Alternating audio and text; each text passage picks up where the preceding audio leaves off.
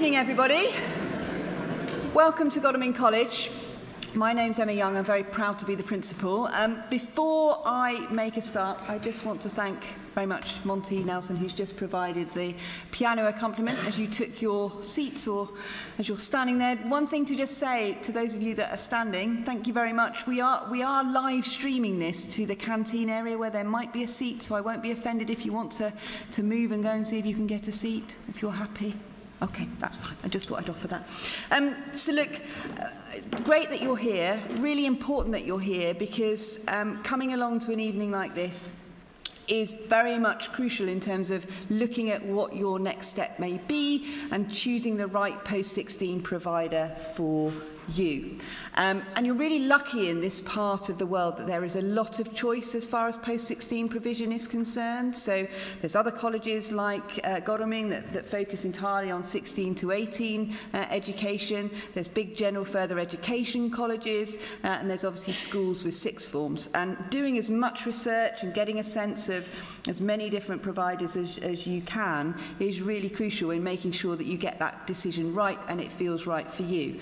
But I'm going to make no apology that the best place for you as far as post-16 education is concerned is Godalming College. And I'm going to summarise that why in 10 points that I hope will help you kind of just get a sense and a bit more of a flavour about what Godalming College is all about. So why Godalming College? Number one, well, successful results. You won't be surprised, I'm sure, to hear me mention those. We're really proud of our proven track record as far as results outcomes are concerned.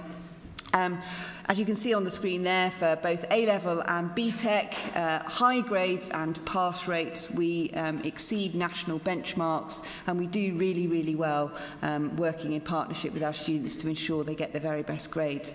That's not just a freak of results for summer 2022. We consistently achieve results that exceed national benchmarks. And if you'd like to have a little look at our website, we've got the last 3 years worth of results on our website for you to have a look at. And there's also Department of Education performance tables that you can have a look at if you so wish. You might say, well, she would say this, wouldn't she? Because she's the principal of the college and she's very biased. Well, I've already admitted that. But also that we are Ofsted outstanding. Ofsted came in December 2019. You can see the report is also available on our website as well. And you can drill down and look at each of the individual courses and the results for them. As I said, they're all available. Point 3 is really the really crucial factor as far as the success of the college is concerned, and that's our specialist teachers. They're the reason why we're so successful, in the sense that they are highly committed, dedicated staff who are specialists in their subjects, but they're also specialists in this age group because we only work with 16 to 18-year-olds. We don't have to worry about the Year 7 curriculum or the Year 9 curriculum, or that's for in schools that's what they have to do. But in a college like this, we just focus in on the A-level and the BTEC specifications that we deliver, and we work and specialise with working with 16 to 18-year-olds.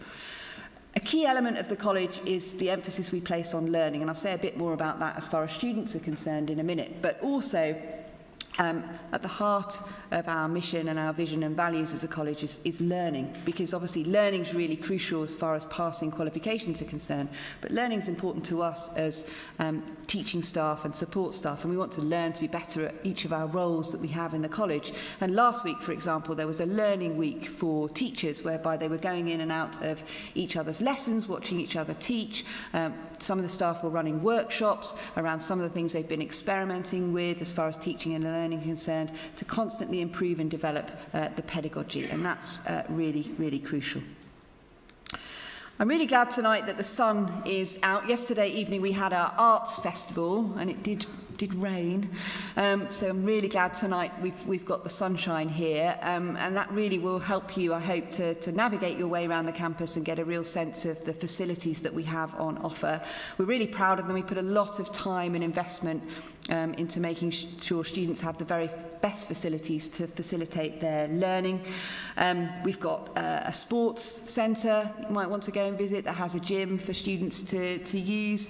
And we've got performing arts block, which has a dance studio and a drama studio and music practice rooms, for example. We've got our independent learning centre that I would urge you to go and see. That's a really important place in the college where students can go when they're not in lessons and access a whole range of resources, book-based and e-books, for example. There's silent study area, there's access to computers, group work, and they've got the library staff on hand there to point them in direction of resources to support their learning. Tonight in the ILC is the information centre, whereby there's a range of senior staff on hand to answer any questions that you may have about the college. So, as I say, please feel free to go and visit that. One of the things the students always remind me at this point to mention when I'm talking about facilities is to mention a really important factor in post-16 education choice, and that's food. So just to make you aware, we do have both a Costa and a Starbucks outlet. So if that's, kind of edging your choice, they are both available for students. The Starbucks is open tonight. It's selling ice creams. And then if there is any still left, fingers crossed but no promises, in the canteen there are some tasters of the typical food, the hot food that's on offer to students. So if you want to go and find out more about the food, go and speak to our wonderful catering team. We do have that in-house. We don't contract that out, so we can control and get feedback on the food and obviously keep the prices reasonable as well. Point number 5 you'll see there on the slide is something that is really unique to Godalming College too, and that's the enrichment programme that we offer for students. So obviously all of our students here are studying A-levels and BTECs, or a combination of both, or just A-levels, just BTECs. But alongside their 3 courses, we expect students to do some form of enrichment in both their first and second year. Why do we do that? Well, that's because we want to help our students when they're applying for maybe higher education or an apprenticeship or employment to stand out from all the other applications that are being considered. And it's that enrichment of what students have got involved in that really helps them to stand out. So in their first year, essentially students have 2 choices, either to do what we call our Plus Active pathway, and that's like the umbrella term for enrichment that you're probably very familiar with as far as the school offer is concerned, things like sport, music, drama, Duke of Edinburgh. If that's something you don't want to do, that's fine. I'm sure there would be something as far as the Plus Explore pathway is concerned. And that's a huge range of short courses, about 8 weeks in duration. You can do 1 of them or 2 of them in your first year, and there's just a wide variety of offer. Things like debating society, learning how to podcast, first aid, dissection club, that takes place on a Friday morning over in biology, just over there. There's Run 5K with me if you really want to improve your health and fitness. I'm not seeing much demand for that. Moving swiftly on. First aid. There is a huge law next, so for students thinking about maybe going into law, introduction to nursing, there's a wide variety. So please do have a little look on our website to find out more information. And again, staff on hand in the information centre if you want to find out more tonight. In the second year, again, with that expectation is that students will do some form of enrichment in their second year, so they might carry on, being part of a sports team, for example. Or there's a kind of plus qualification pathway that we offer, a small suite of additional qualifications that a student might want to do. Might be an arts award or a core maths qualification, but by far the most popular is the extended project qualification, the EPQ. And that's a really good qualification, not only because the students can actually form the question, the research question that they want to study, and that can be linked to 1 or more of the subjects they're studying, or can be something completely different related to a hobby or an interest outside of college. They come up with a research question, and then what they do is they write that up into a 5,000-word report or produce an artifact, and then they have to present their findings as well. And that is really good in terms of developing a whole range of skills for students, and particularly for students who are going on to higher education, because some of those skills are absolutely crucial with the dissertation element of the degree assessment. So that enrichment is really, really important. I talked earlier about learning and the importance for staff on learning, but obviously key factor of what we work with as far as students is concerned is obviously making sure they learn what they need to pass the qualifications, but also to reflect on how they approach their learning. And is that working, or could they fine-tune their approach to learning? We help them with becoming better at the process of learning, and also recognising, providing that safe environment to make mistakes. That's the best way to learn. So a lot of emphasis on helping students with the process of learning, because that's such an important life skill. Now, talking about supporting students with learning, support for students is really crucial too, and we're proud of our caring and supportive community. And at the heart of that is the personal tutor. So every student is assigned a personal tutor who will look after them for their time at college, the 2 years that they're here. They'll firstly help them to settle in through their induction programme, and then eventually into the second year, they will be helping them with preparing for that next step. For example, the first years this morning had their progression morning, where they were with their tutor for the entire morning, and they were working on personal statements, applications, making sure that they're ready over the summer to do research as far as their next step is concerned. And then when they come back after the summer, the personal tutor will be helping them with the final parts of applications. So personal tutor, very much a crucial part of the support that we provide. The first port of call for parents and carers. If you've got any issues that you want to just discuss, the personal tutor's there, and vice versa. If we need to contact home, it's usually the personal tutor that would do that in the first instance. Alongside the personal tutor, a huge raft of student support as well, in the form of, we've got a counselling team should students need to access that. We have Holly Parks, who's our health and wellbeing coordinator, who's a qualified mental health nurse. She's here this evening, again up in the ILC if you would like to have a chat with her. And then we have our fabulous learning support team, who are here for students who do have special educational needs, but also who are here for any student who wants additional support alongside the support they're getting from their subject teachers with things like essay writing and note-taking and the like. So again, they're here tonight. Please do go and visit them up in the ILC too. And then point number 8 there, I've mentioned already quite a bit about progression. Supporting our students with the next step is a key part of our role here at college, and there's a lot of support there. Firstly, as I said already, from the personal tutor, but from our specialist careers team on hand to provide one-to-one careers interviews for students who may need that.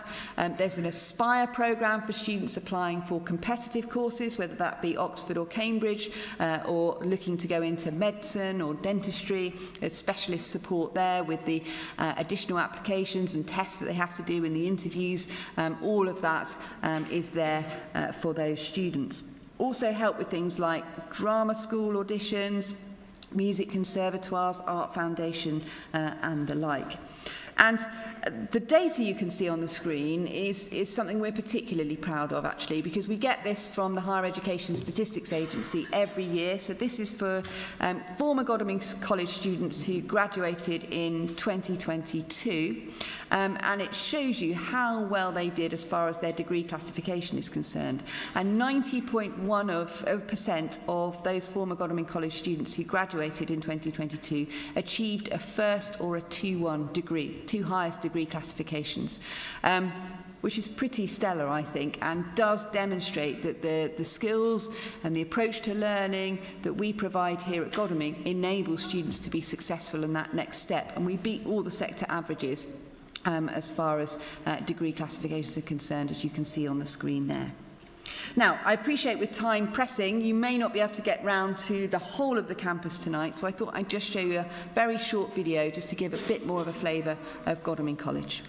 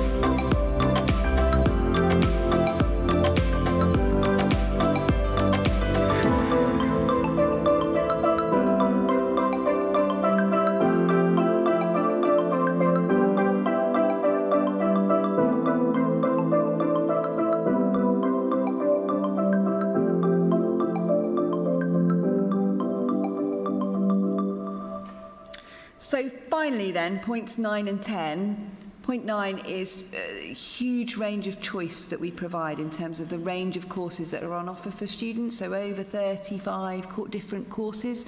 And look, I really appreciate that sort of narrowing choice down from 9, 10 subjects at GCSE to typically 3 courses when you've got that range of choice is quite tough, but that's why tonight is really important, and going around and speaking to as many different subjects as possible to get a sense of what those courses entail, and using our website for that as well is really, really important. But we've also got a pretty clever computer algorithm that can make pretty much any combination of subjects work, so we're not constrained by saying, well, I'm sorry, you can't do that combination of subjects because they're in the same block. So pretty much any combination can work, which means then we can tailor the individual study programme to each individual student.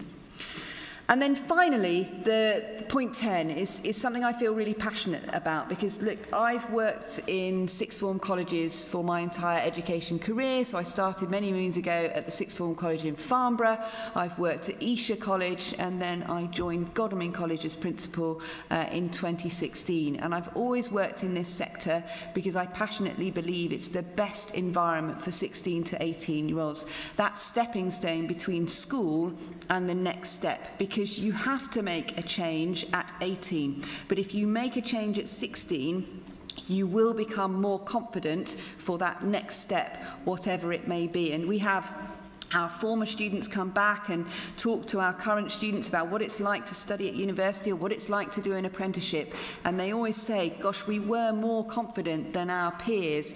And that is something that I feel really passionate about. And obviously Godalming College is the best place for post-16 education. Very biased, I know.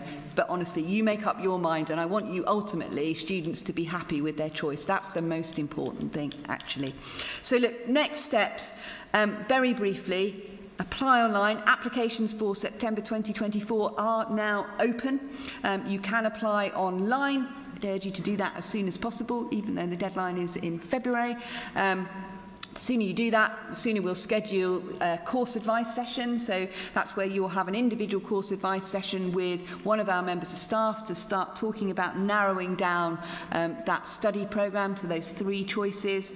And then eventually, what our current applicants for this September are about to embark on tomorrow and Friday are our taster days, whereby they come along and they do taster lessons in the subjects that they have picked, ready for starting in September. So in a year's time, you as Year 10s will be doing that very thing, I hope, at Godalming College. So thank you very much for coming along. I really hope you enjoy the open evening, and all the best to you. Thanks very much.